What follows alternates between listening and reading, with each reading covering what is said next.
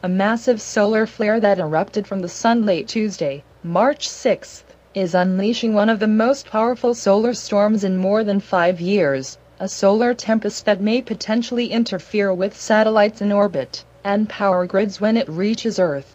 Space weather has gotten very interesting over the last 24 hours. Joseph Kunches, a space weather scientist at the National Oceanic and Atmospheric Administration, told reporters today, March 7.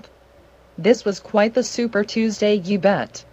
Several NASA spacecraft caught videos of the solar flare, as it hurled a wave of solar plasma and charged particles, called a coronal mass ejection or CME, into space. The CME is not expected to hit Earth directly, but the cloud of charged particles could deliver a glancing blow to the planet.